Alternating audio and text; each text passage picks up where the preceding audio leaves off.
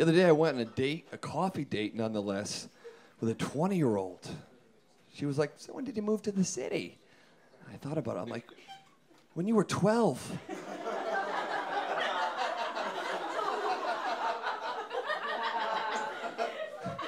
You were 12 years old.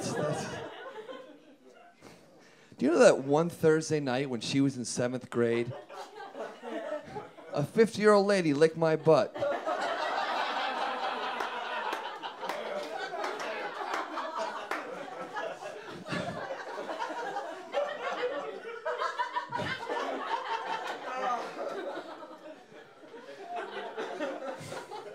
That poor girl probably hadn't even gotten her first period yet.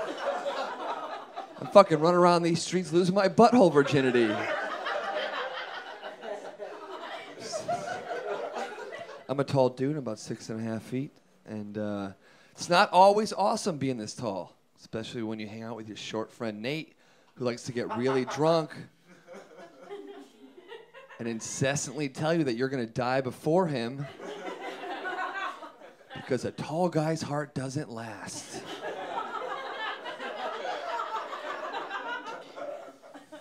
That my big old gorilla heart won't keep me going. Not my words, guys, but painful ones nonetheless.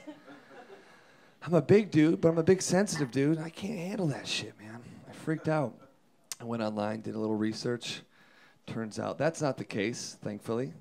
That actually the most common cause of death for tall men is drowning in a sea of pussy. So.